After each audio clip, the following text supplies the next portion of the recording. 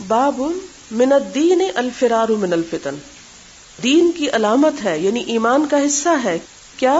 الفرار من الفتن، فتنوں سے فرار حاصل کرنا، فتنوں سے بھاگ جانا. فتنہ کیا چیز ہے؟ فتنے سے مراد ہر وہ چیز جس سے انسان اللہ تعالی سے غافل ہو جائے.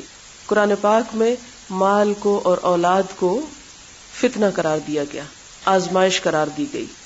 حالانکہ مال اور اولاد اگر انسان ان کو اچھے راستے میں اچھے طریقے پہ خرچ کرے، اچھے طریقے سے استعمال کرے، اچھائی کے راہ میں لگائے، تو وہی مال اور وہی اولاد انسان کے لیے صدقہ جاریہ بھی ہے.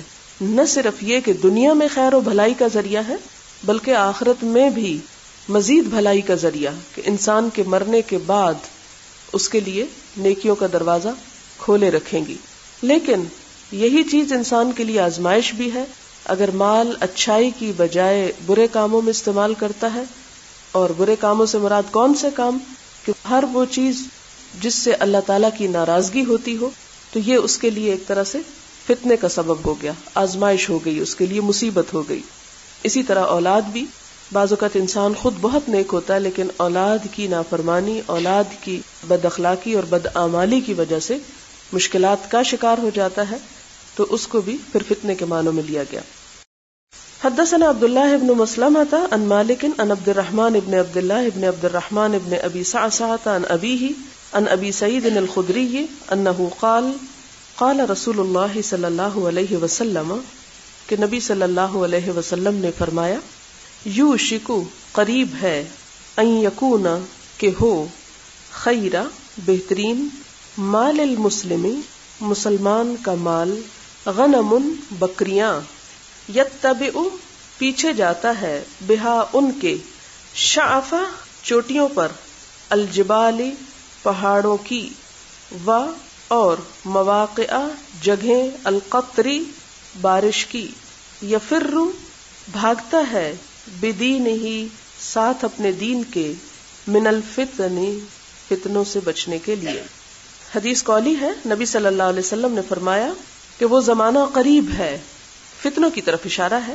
قریب ہے وہ زمانہ کہ جب مسلمان کا بہتر مال بکریاں ہوں گی، غنم. کیوں، کس لیے بہتر ہوں گی؟ کیونکہ ان بکریوں کے ساتھ وہ شہروں کو، فتنوں کی جگہوں کو چھوڑ کر اپنا ایمان بچانے کے لیے پہاڑوں کی طرف پناہ لے گا، پہاڑوں کی چوٹیوں پہ چلا جائے گا، وہ مواقع القطری اور بارش کے مقاموں پر. اور بارش کے مقام کی خاص طور پر بات اس لیے کی گئی کہ بارش برستی ہے تو سبزہ اگتا ہے، سبزہ ہوتا ہے تو جانور کھا سکتے ہیں. فرمایا کہ پھر انسان سب چیزوں کو چھوڑ کر کہ اسے اپنا ایمان بچانا ہے، ہر چیز کو، ہر مال کو چھوڑ کر جنگلوں میں نکل جائے گا اور وہاں پر بکریاں چرا کر اپنا پیٹ پالے گا. ظاہر بکری کا دودھ پیے گا اور اس کا گوشت استعمال کیا جا سکتا ہے، اس سے دیگر جو فوائد حاصل ہوتے ہیں، یعنی اس کا اوڑھنا بچھونا اور اس کی زندگی کی ضروریات بس صرف پھر ان جانوروں سے ہی پوری ہو جائیں گی اور اسی میں وہ پناہ لے گا اور باقی تمام چیزوں کو چھوڑ دے گا. یفر بدینہ من الفتن. اور یہ فرار کیوں ہوگا؟